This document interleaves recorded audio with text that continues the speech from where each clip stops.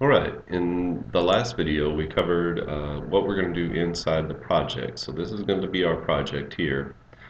And in this video we're going to do the initial setup. I'm also going to show you just kind of how I've set up the code. And then we'll set up the initial column structure. So you can see this is a relatively modern marketing type layout.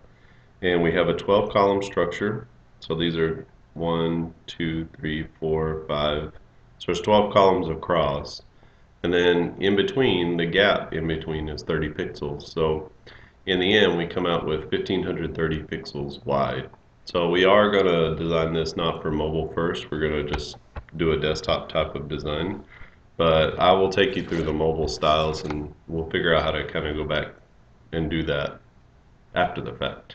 So sometimes on projects, what you get is a Photoshop or Illustrator file where this is what you have. You have the desktop, and then you have to go back and figure out how to pull it down to a mobile size. So we're going to kind of go through that process of reverse mobile first. So mobile second. But it's not that you're thinking about mobile second. It's just that you're designing for mobile second. And often in my work, this is how I get projects that come to me. So you have to be able to think mobile first. You also have to be able to think, how can I reverse this and make this mobile second? So let's get into the code and let's create our column structure. Let me first show you what I have here. In the HTML, we have a grid wrapper, so we're going to use grid. And inside the grid wrapper, we have a header and then these different sections. So the hero, the features, the call out, the blog, the footer, right? So each of these corresponding large chunks of code. So we have 1, 2, 3, 4, 5 sections. Well, 6 if you count the header. And then we also have 1, 2, 3, 4, 5, 6 sections. Okay, so that's how that corresponds.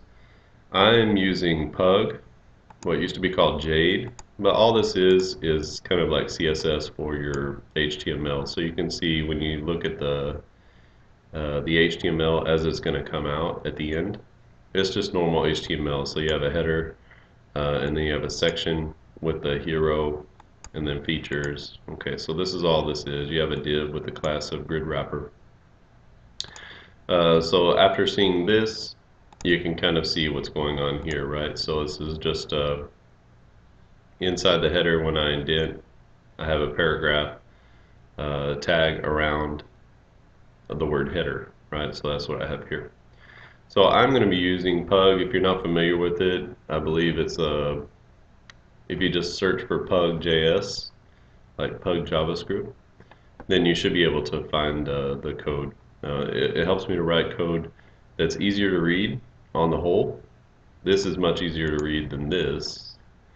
And then it also helps me to write faster code because I'm not having to put the tags in and all that kind of stuff. So all the benefits that you get with using Sass, which I'm also using here, you can get with Pug. Plus it allows you to do all kinds of cool things like mix-ins and includes, just like you would with Sass or less or any sort of CSS pre-processing.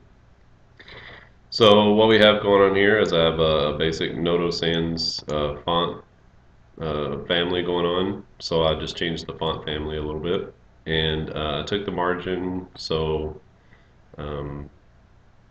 what is this? This is CodePen. CodePen puts a small margin into the body element, so I just took that off so that we can style it exactly like we want, and it will always go out to the edges, everything that we want to go to the edge of the viewport. First we have to set up our 12 column grid, and then I have some just some headers here, and we'll put all of the code for the specific parts underneath the appropriate headers. So let's just go ahead and start with the grid.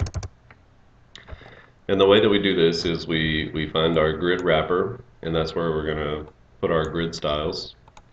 And we say grid wrapper, and then we have two things that we need to set up. We need to set up the columns and the rows. So the first one is called grid template I like to start with columns because it helps me to define the shape a little bit better. So grid template columns. Now each column in here is equal width, so they're all 100 pixels across, and then there's a gap of 30 pixels in between.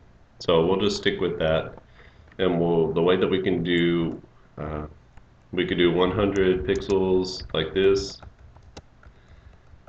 12 times, or you can use the repeat function, which means you type repeat and then parentheses, and then it takes two values. One is, or two arguments, I guess. One is the number of columns, and the second one is how wide do you want each column to be. Okay, so we could do, sorry, we don't want 100, we want 12 columns, and we want it to be 100 pixels wide. So this will give us a 12 column structure with each of the columns being 100 pixels wide. Okay, and then let me see. Let's do grid template rows, and then I'm just going to set the rows to auto for now. I don't think that we're going to need to do anything specific about them, but we could if we wanted to. So you can either set the height of the rows here, or you can set the height of each particular element, which I think is what I would like to do, is to just set the height on each element. And then there's a third called grid gap. So this is like the basic structure of CSS grid. Grid gap means inside the grid, the gaps in between each grid cell, right? How much space is there in between each grid cell? You can think about it like a gutter. So if you're familiar with gutters, that's exactly what it is. If we only set grid gap, then let's say we set it to 1 rem, then it's going to do both horizontal and vertical gaps. Inside of this, it's going to set to 1 rem. Oh, I'll need that. So it's going to set them to whatever that is, 16 pixels, because that's the root. That's the root. One rem equals 16 pixels most of the time. So grid gap does horizontal and vertical orientation, but we are able to do both or to change individually at the same time. So let's do let's go to my de facto guide here, which is at CSS Tricks. I just want to make sure I'm using the right syntax. So it is grid row gap or grid column gap. So we can make those two different. So we can make the gap between the columns different, or we can make the gap between the rows different. And what we want to make is the column gap. And we want the gap between the columns to be 30 pixels, which is going to be roughly 2 rem, but we'll set it precisely at this point. Okay, so that is our grid structure. Believe it or not, that's as easy as it gets, and there's no need to do anything particularly crazy or special here. We're just going to go with this, and then we have our initial setup here with the body. And as we move along, the next video will be the header, and then we'll focus on the hero, and we'll just kind of go down the page. So thanks for watching, and stay tuned for the next video and continue through this series building a complete website using CSS Grid.